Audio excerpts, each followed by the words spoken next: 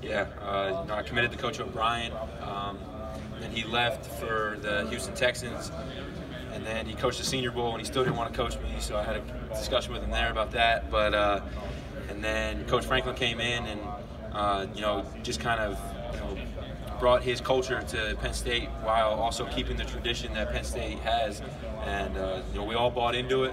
We all trusted in Coach Franklin, trusted in his process, and he's a great head coach and is a huge reason why Penn State is where it's at today. Back-to-back 11-win seasons, back-to-back top 10 finishes, back-to-back New Year's Six Bowls, Big Ten championships, big-time wins, and I think our stadium averaged like 108,000 a game when they say it only holds 107. So I don't know, maybe we got to get security or something checked out there, but it's been an incredible ride at Penn State, and I'm so thankful to have those times and those memories. I'm excited to get back to State College next week.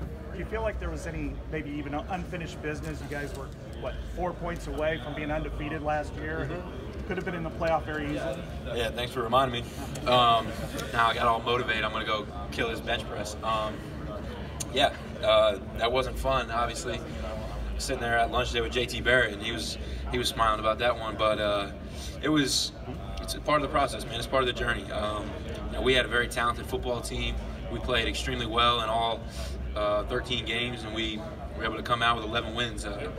Obviously, in college football, that's not good enough, but unfinished business, absolutely, but that's not up to me now. It's up to those guys that are still there, and I'm really confident what they'll be able to do.